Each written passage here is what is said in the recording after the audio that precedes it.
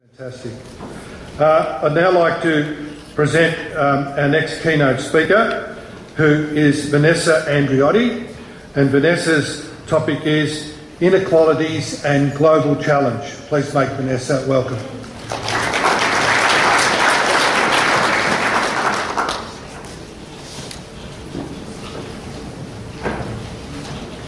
Thank you. I would like to start by acknowledging the Aboriginal people who are the ancestral custodians and traditional owners of the land. And I would like to thank Judy Crow and Marianne Haley for the incredible hospitality and the invitation to be here. So just a little bit about me, so that you understand the context of the presentation. And it's become a little bit of a joke in the family, also the story I'm going to tell. I'm based at the University of British Columbia in Canada, in Vancouver. Before that, I was in Finland coordinating a teacher education program at the University of Oulu. Before that, I was in New Zealand for 4 years, working at the University of Canterbury, but also with the government in the implementation of the new curriculum, new then, now it's probably old already. Before that, I was in England and in Ireland, working with NGOs in the area of global citizenship education. But I was born and raised in Brazil in a mixed heritage family of German and indigenous ancestry. I have 2 kids, and they travel on a Portuguese passport, and don't ask me how that happened. But this is the nature of our family. It's a very, very mixed, culturally and otherwise ideologically too family. And this is one of the reasons why my area of research is globalization, education, especially global citizenship education. I'm a Canada Research Chair in the area of inequalities and global change, and that's why I think I was introduced with that title. But today, I'm going to be concentrating on the challenges for education about global citizenship. So the presentation is organized in 4 different sections, where I'm going to be introducing the topic, talking about global forces, unprecedented challenges, and usual responses. I'm going to look at 2 international policies that have come up in the last couple of years, especially the UNESCO document on global citizenship education, and one policy from Canada as well, that I think would be a model for other countries. And then I'm going to be focusing more the presentation on enduring problematic imaginaries and practices that we find in this area of global citizenship education. And this is the focus of my research. But also, at the end of the presentation, I'm going to talk about alternative views and horizons for global citizenship education. I'm going to give an outline, but actually, this is the topic that we're going to be exploring further in the workshops. So, in order to start, this is actually a definition of globalization that comes from Sharon Todd, and she talks about globalization as the intensification of migration, interconnectivity, cultural hybridity, ecological vulnerability, wealth concentration, armed conflict, reconfiguration of economic and political power, and global capitalism. We're not going to talk about global capitalism today. I looked at all these different aspects of globalization and tried to think about throughout the years now the specific challenges that they bring to education. And this is just an outline of the challenges that I find affect teachers the most. So, for example, in terms of migration, we have polarization and racism. And you can see that especially now in Europe with the refugee crisis and how different others are perceived in terms of mobility, how that causes anxieties in local populations.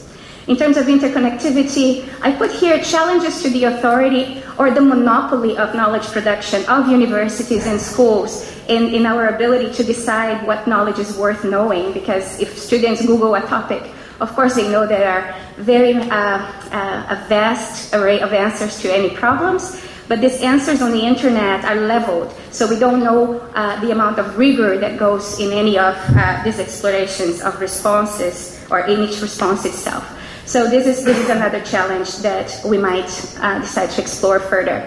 I'm also working with, in my work, with a book called Alone Together by Sherry Turkle, and she has a very interesting thesis that associates the rising levels of anxiety, depression, and self-harm also to problems of relationships related to interconnectivity. It's a very good book.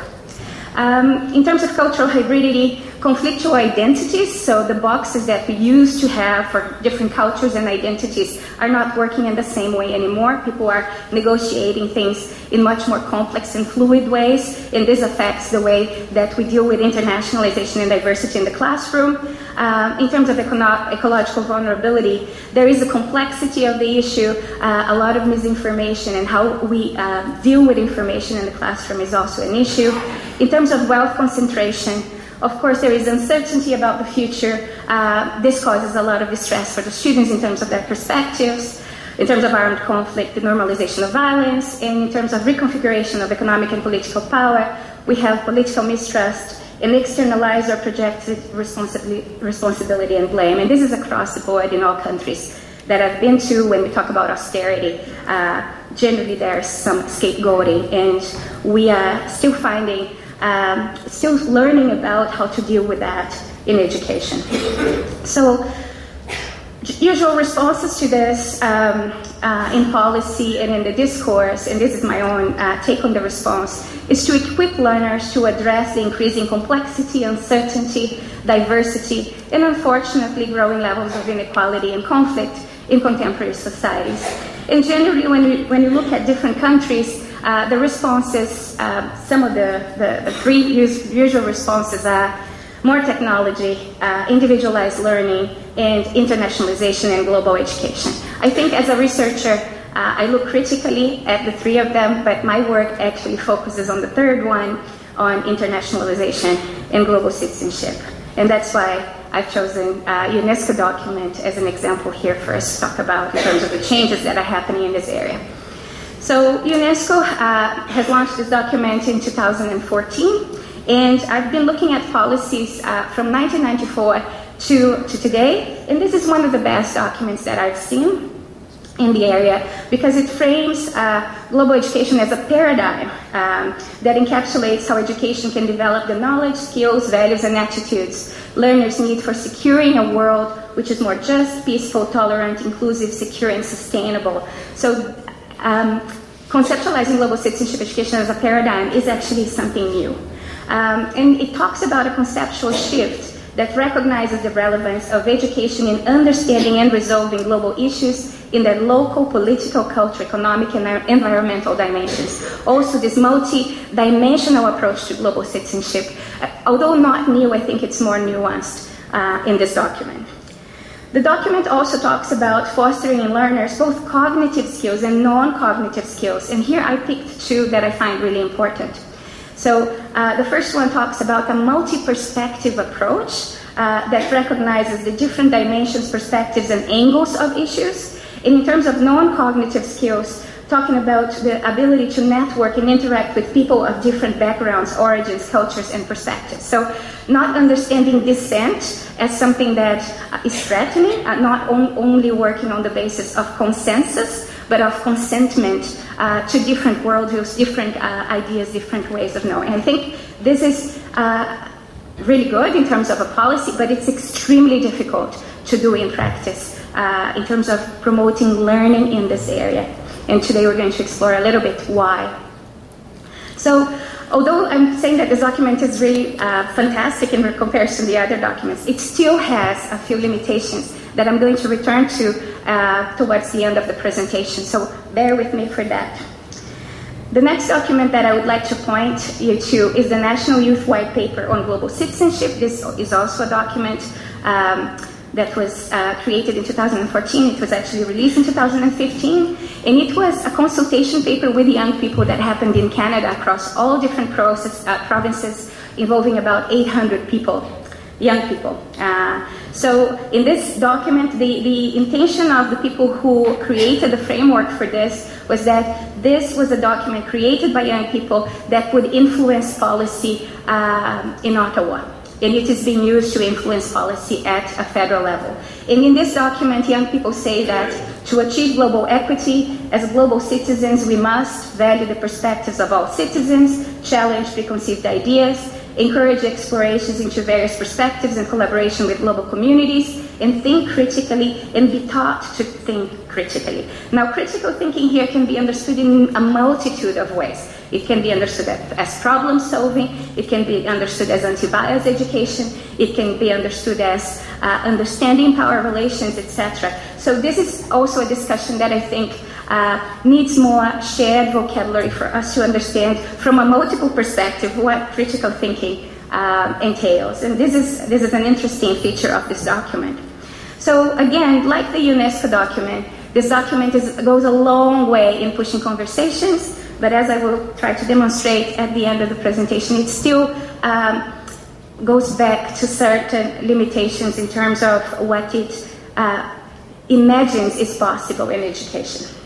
So having said that, I'm now going to concentrate on the enduring difficult challenges that I found in my research in relation to global citizenship education. And my research has been done in multiple countries, and it's not only me doing it. My field of research is a growing field, looking at representations of inequalities, representations of poverty, and of different cultures in the media, in the work of NGOs, and in the curriculum of schools. Now, in order to invite you to come with me on this journey of enduring challenges, I would like to invite you to imagine a field of corn. And just close your eyes, imagine the corn, harvest your corn very quickly, put all the corn in front of you. And let me know if the corn that you have imagined looks like this. Anybody had a corn more or less like this? Well, it's normal for us to imagine the yellow corn cob as the corn that comes to the imagination. This is because we have only been exposed to the yellow corn cob. So I use the yellow corn and the multicolored corn cobs to talk about this dominant perspective that is normalized, and naturalized as a single story of progress, development, and human evolution. So the yellow corn cob is the blueprint that establishes what we can imagine in terms of schooling, for example, education, relationships, security, nationhood, justice, law, I said relationships, faith, the way that people should dress, etc. And when we think about the yellow corn cob in relation to the multicolored corn cob, if we're coming from the perspective that only the yellow corn cob is the legitimate corn cob, when we have these relationships, yellow corn cobs might try to paint the other corn cobs yellow, or multicolored corn cobs might also want to become yellow because that is the color of most prestige. Other people in education and in other areas, for example, in sociology, have talked about this problem. And one of them is Professor Boaventura de Souza Santos, who introduced another metaphor, which is the metaphor of the abyss, to talk about this thinking. So he says that our perspective within modernity is that our way of thinking is unlimited. Our way of knowing is unlimited. And this unlimited way of knowing is not aware of its own limitations. So if we're speaking from a yellow corn cob perspective, in this idea that our way of knowing is unlimited, we create something that this sociology calls abyssal thinking.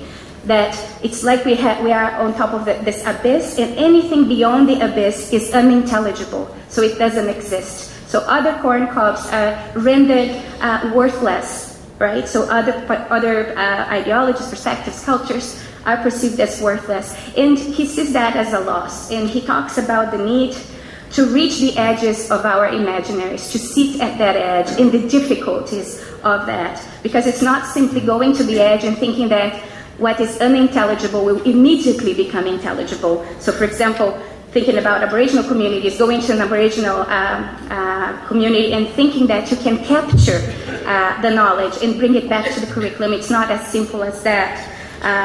Because we are always projecting our own frames of reference into what we see. So being cognizant of our frames of reference is something that is part of this idea of reaching the edges of knowing, but also understanding that at that edge we will feel uncomfortable because our securities of ways of being and knowing will be challenged if we want to be invited into something new. So back to the yellow corn cob, I'm just going to give you one big example that I always show in terms of how these perceptions are shaped in society. And this is a survey called the MODI survey, MODI School Omnibus Survey, conducted by the Department for International Development in 2007.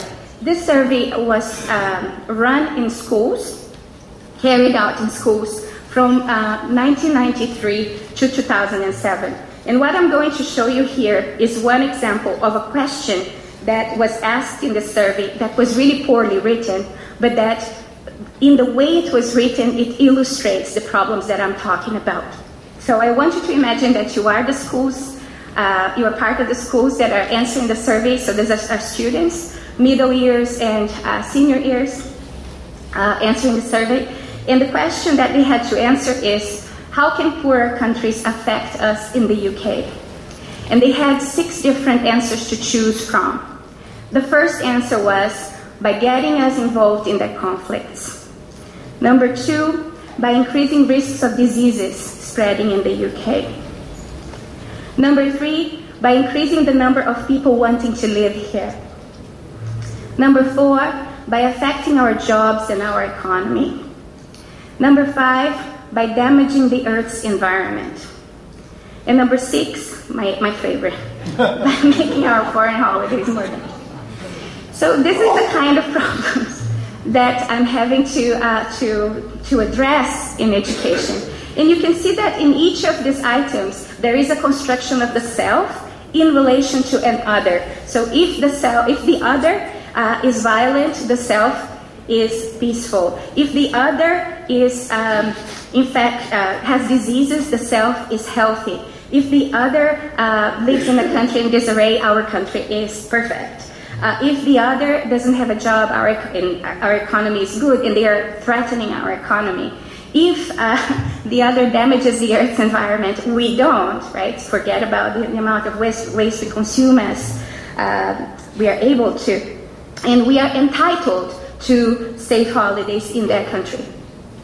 So this creates a situation where the yellow corn cob is perceived or associated with concepts like intelligence, benevolence, deservedness or entitlements, cleanness, capacity, and leadership, whereas the multicolored corn cobs associated with lack, inadequacy, ignorance, violence, helplessness, servitude, and waste. Now, this is extremely difficult to challenge, and one of the reasons is that this single story of progress, development, human evolution that puts the yellow corn cob at the top is something that is at the DNA of our society. So that's how we justify a lot of things. That's what we get from the media. That's how we justify our privilege. So negotiating this is not just a question of thinking differently or even behaving differently. It is a question that goes back to deeper assumptions about how our society is organized and what we value. So in terms of addressing this in education, I've been looking at the relationships and the partnerships created when we have this encounter between yellow and multicolored corn cobs. And one of the things I've created is this acronym Heads Up, which is a kind of an evaluation checklist looking at partnerships, engagements, and representations. And what I found over and over again in textbooks and in the media and the work of NGOs is that these relationships tend to be hegemonic. They reinforce or justify the status quo. Ethnocentric, they project one view as universal. Ahistorical, they forget historical legacies and complicities. Depoliticized, they disregard power inequalities and ideologies. They tend to be salvationist and or self-serving or self-congratulatory, invested in self-congratulatory heroism. We're going there to make a difference, to help them, but without thinking about how we are related in other ways or how that helps us. Uncomplicated, offering feel-good quick fixes, and paternalistic, waiting for a thank you at the end of the interaction. So many different people have used this to try to identify and challenge problematic practices in research and in schools, but it's important to say that this, again, is difficult learning. And if we challenge all of these things all at the same time, we would probably become unintelligible, because this is part of the ways that we think about these things. So it's ongoing work. It's not a place of arrival that we get for challenging these patterns. It's lifelong and life-wide. It comes back in without us knowing. So these are the enduring, in terms of enduring difficult challenges, these are the three questions that I have focused my work in. So the question number one, how can we see the systemically and historically marginalized other as equally intelligent, equally capable, equally knowledgeable, equally deserving, equally contradictory, and complex, beyond essentialist representations? How do we recognize both similarities and differences in assumptions and aspirations, beyond our desire for enforcing consensus? And how can we see the limits of the knowledge we consider universal and unlimited, so that we can open up to different possibilities of coexistence?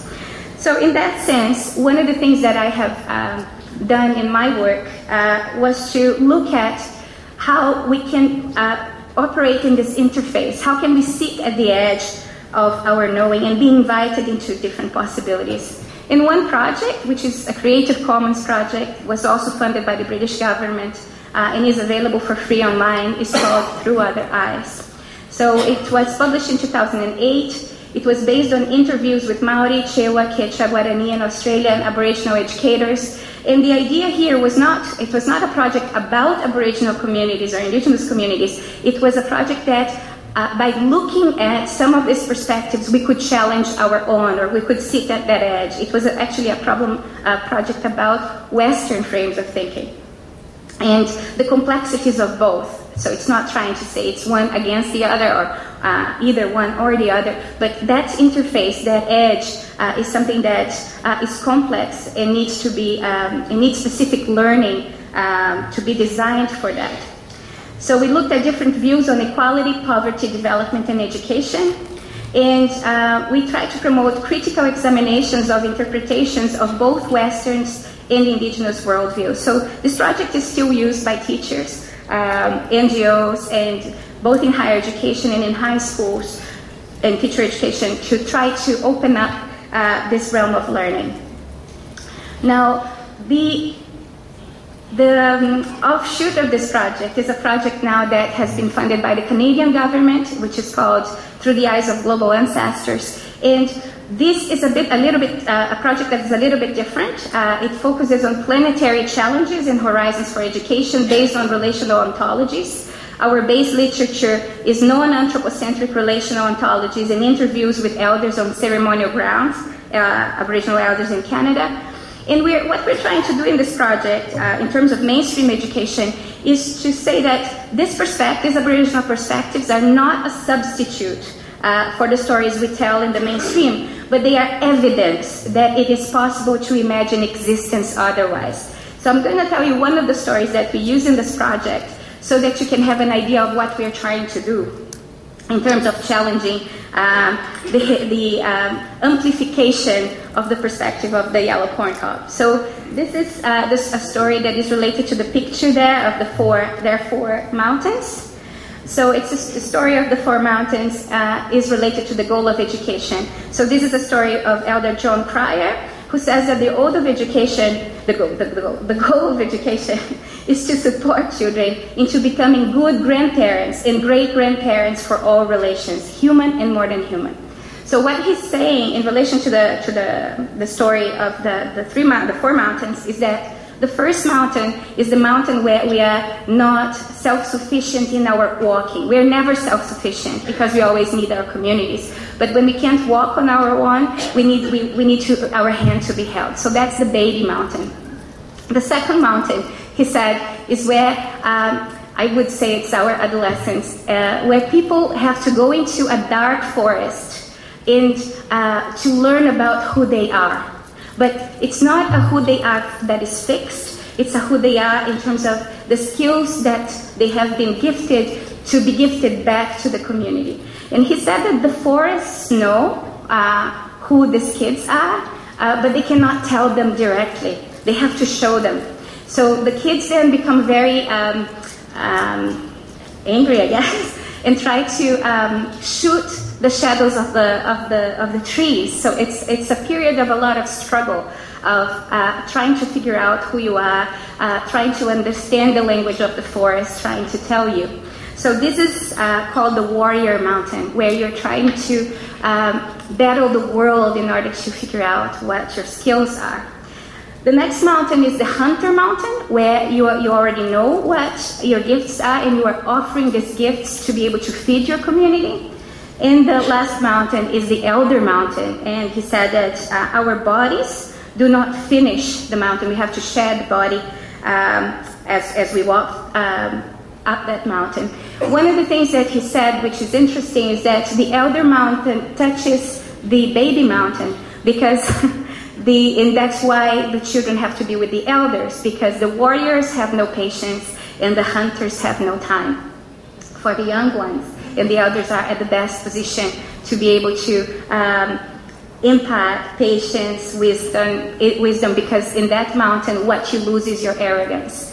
And the other function of the elder here is also in the transition from one mountain to another, so in rites of passage that can help people to come down one mountain and start another one.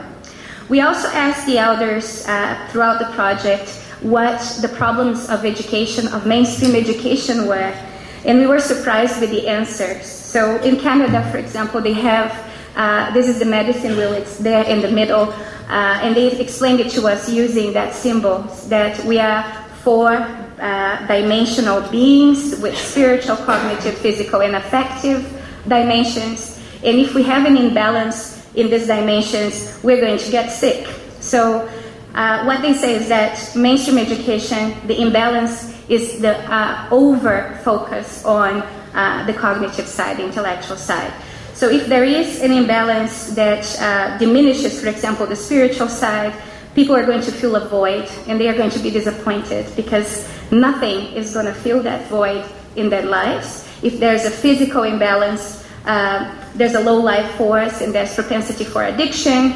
If there's an imbalance in the affective side, there's disconnect and self-exile, including self-harm. And in the cognitive side, and amplification is an imbalance, there are poor decisions and there's arrogance. And we asked what needed to be done to address these challenges, and the responses were also very interesting.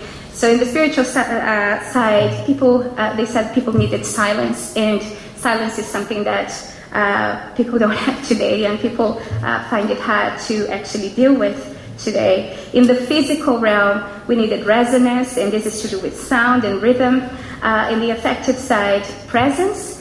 And it's interesting because the conversation went about our ways of dealing with emotions, and the affective side are a lot about narration, and that's where our ontology comes from, that we have to process things through dialogue or narrating things, and from their perspective we needed to shut up and start to be present to each other, learning to relate beyond the need for this relationship to be mediated by knowledge. We need to learn to relate beyond knowledge, identity, and understanding.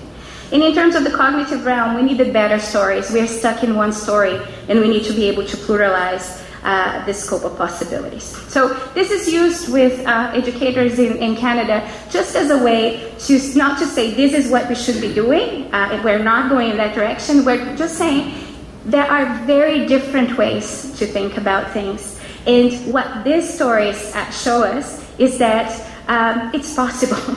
And we can get inspired by that, not as a way of replacing our stories, but as a way of inviting us to think about things in different ways, to imagine things in different ways, and to sit at the edge of that abyss. So this is where I try to put it all together. So on the one side, we have individual freedom, autonomy, expression, anthropocentric, Cartesian rationality. On the other side, we have radical interdependence, visceral relationality, reciprocity, lens-centered, non-dialectical or teleological reason. And here in the middle, what I tried to do was to list the kinds of things that I found in the documents of UNESCO and Canada in terms of these documents coming from an Enlightenment ontology, and the words that they use to describe global citizenship education. So they talk about empowerment, leadership, consensus, progress, focus on national identity, although they say that this needs to be expanded, dialogue, innovation, affluence, and competition, whereas relational ontologies would have a contrasting view. So instead of empowerment, disarmament, leadership contrasted to decentering ourselves, consensus, pluriversality, the idea of consentment to other possibilities of perspectives coexisting, even if they are incommensurable or paradoxical.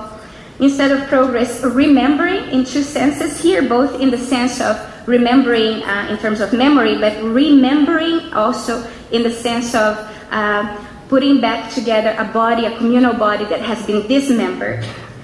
Instead of national identity, planetarity. Instead of dialogue, presencing, which includes shutting up.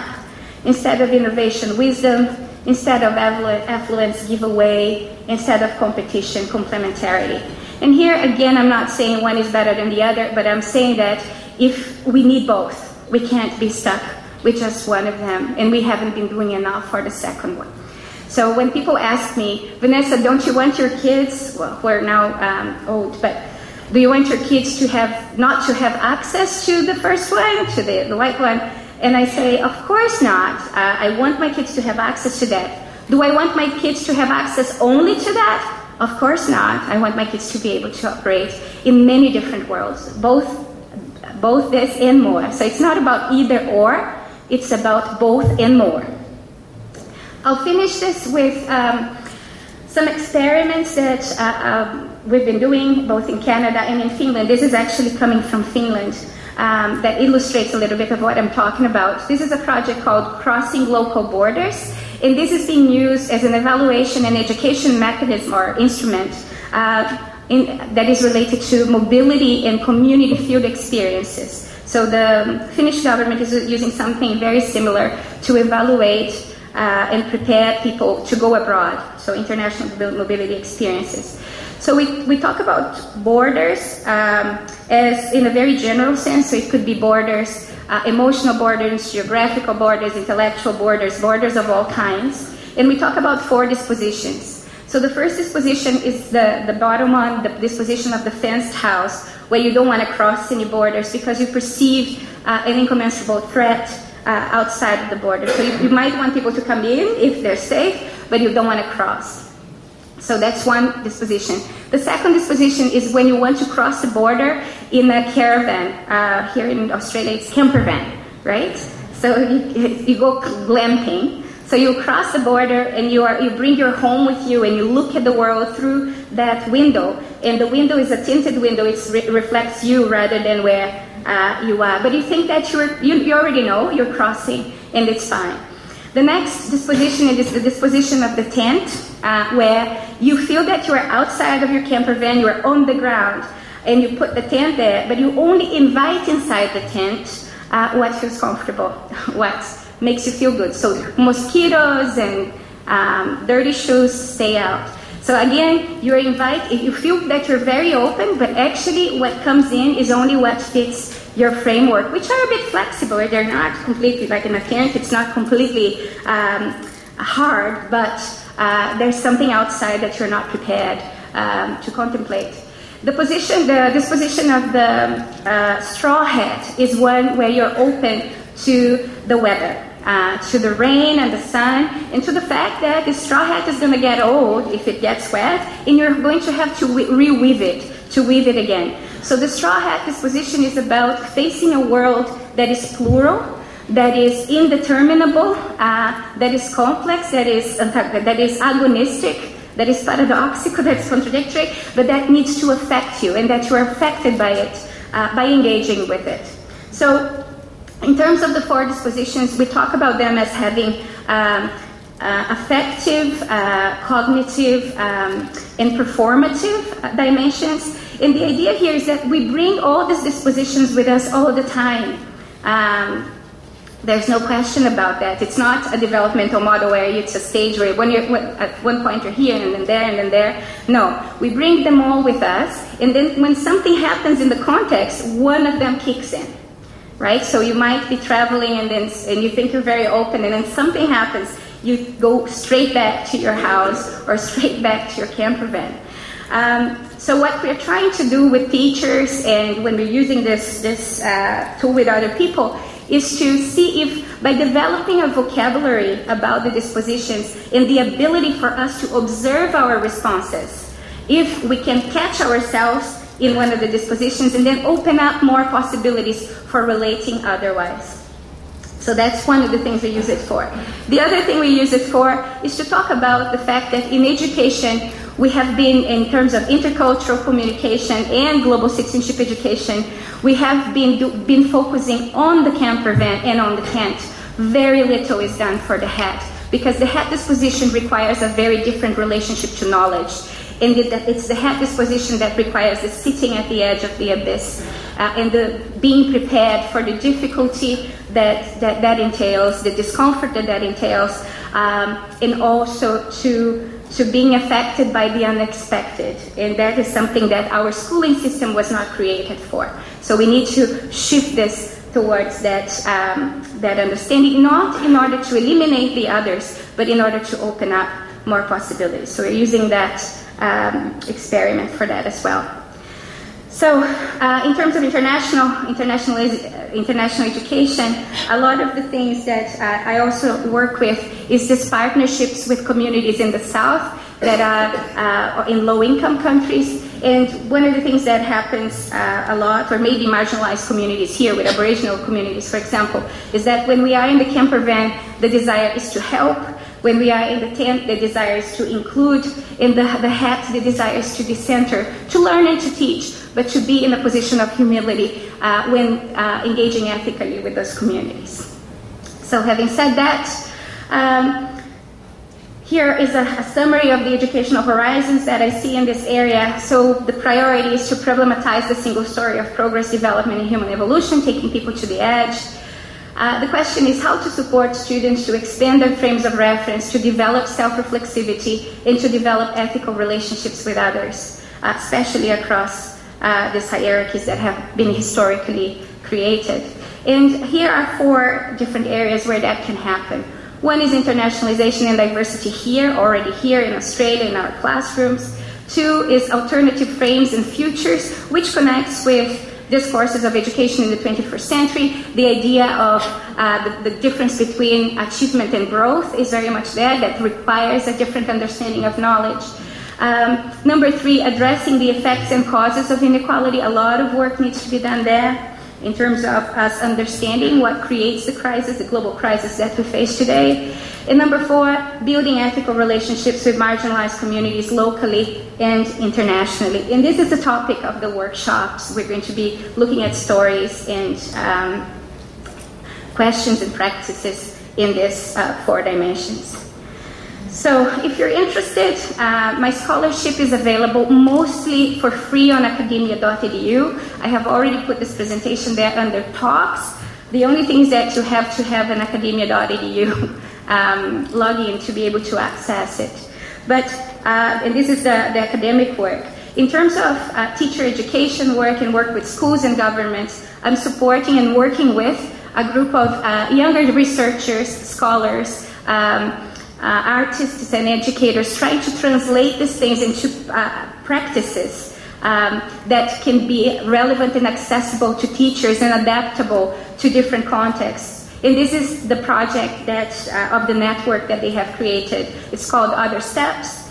Here we have the email. I also put the presentation on their website so that if you don't have a login at academia.edu, you can access what they have to offer. They offer online professional development, resources, and program reviews in relation to the things that I've talked about. So I think I'm going to stop here so that we can have time for questions. If you have any questions or comments or engagements, I'm very happy to start this conversation. Thank you.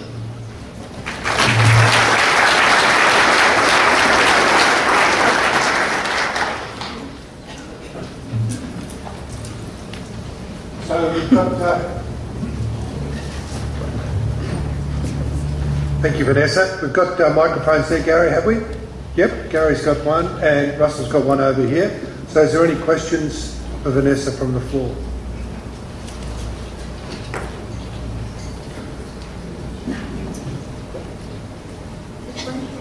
One here, Russell.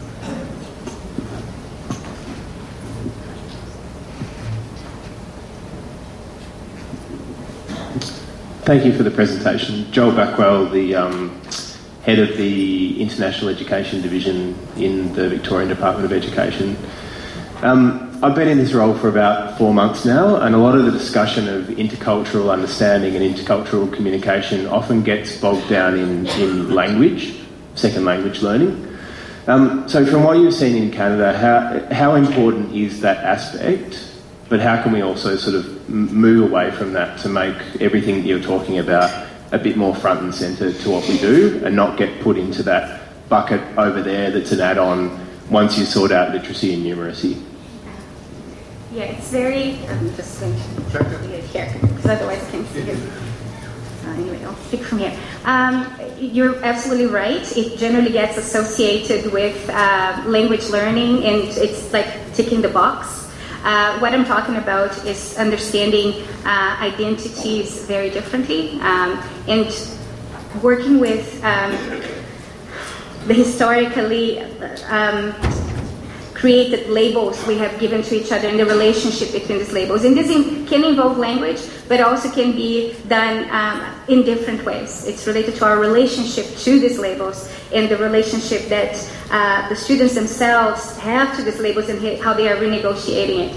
I think the best thing is to give you an example of that in my work as a mother of immigrant children.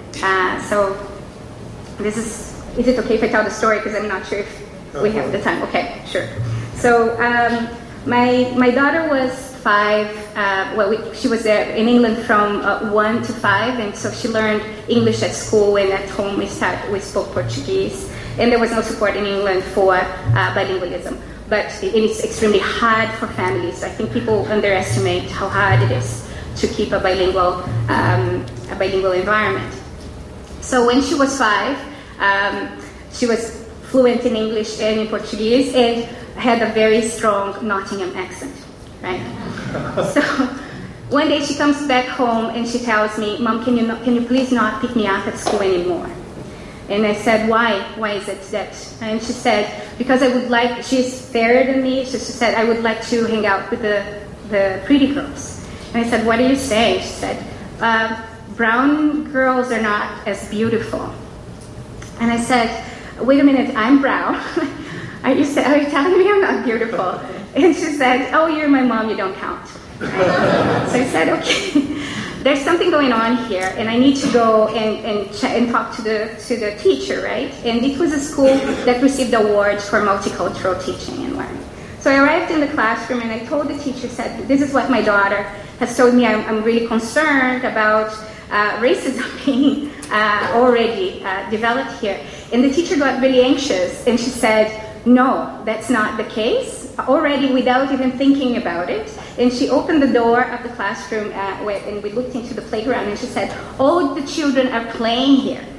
And it was true, the children were playing, everyone in their own groups, right? So the Indian kids were playing amongst themselves, the kids from Kenya were playing amongst themselves, and Giovanna, the only Brazilian, was trying to figure out where she belonged. And in her mind, she had figured out the hierarchies already.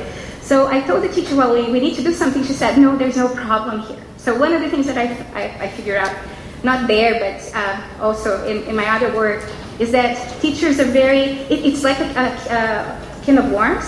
We don't want to open, because maybe we don't feel prepared to deal with the problem, especially when we have received an award. So that goes back to the achievement, right, thing.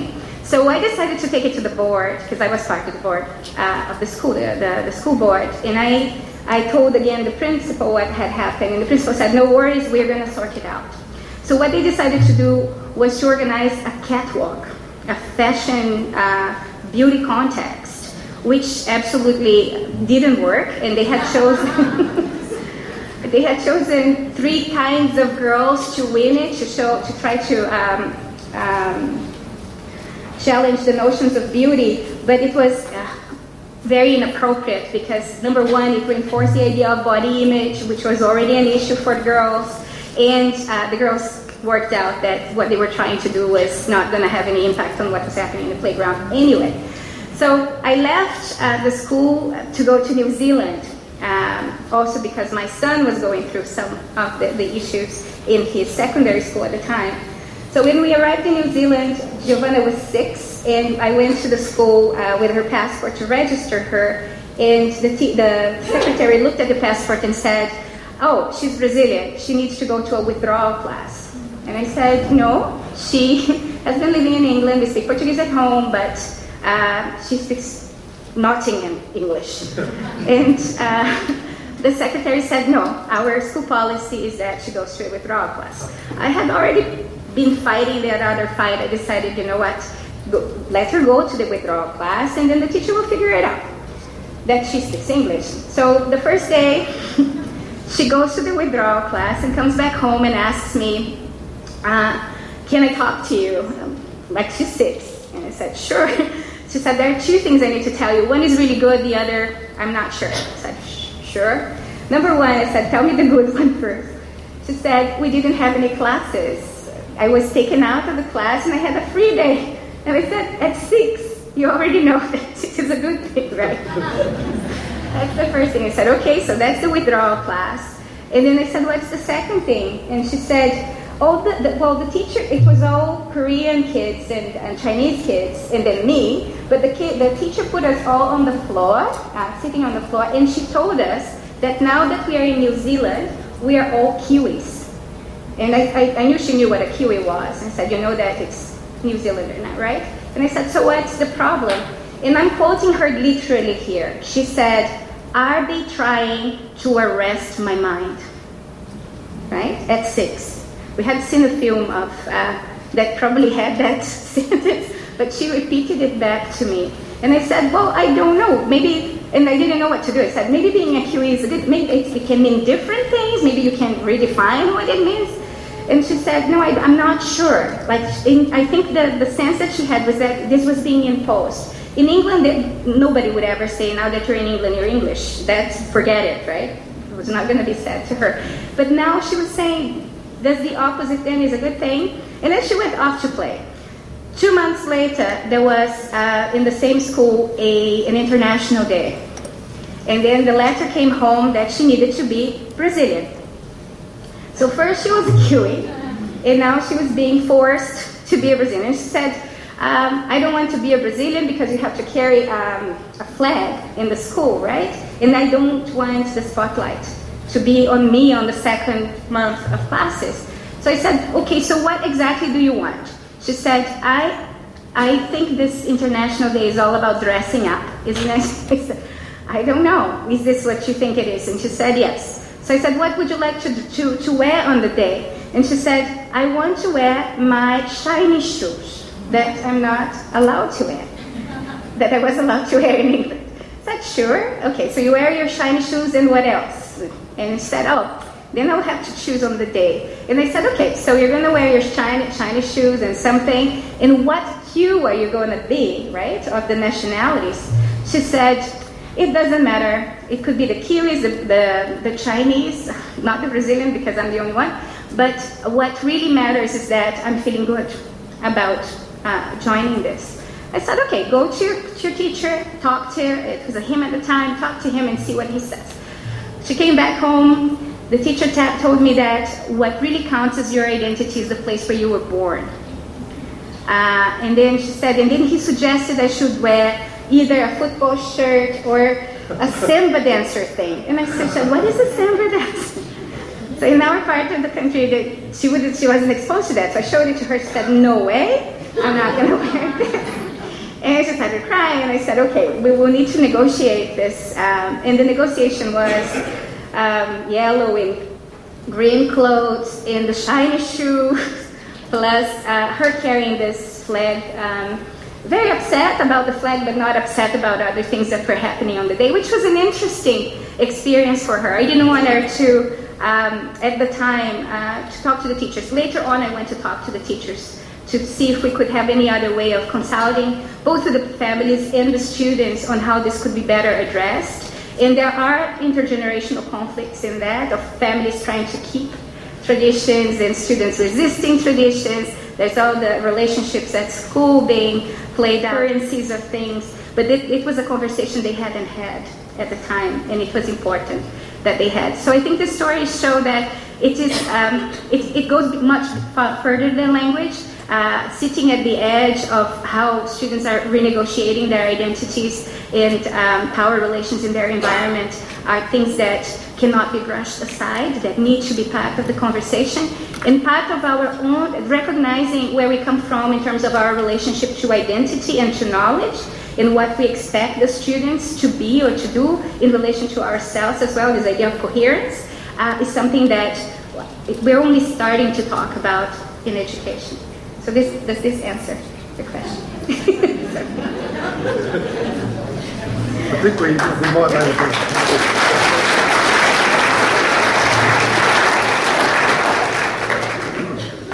What a wonderful story, and I'm sure many of us have been put in the same position with our diverse communities. Can I thank you, Vanessa, very, very much for a presentation. It was very, very enlightening. Thank you again.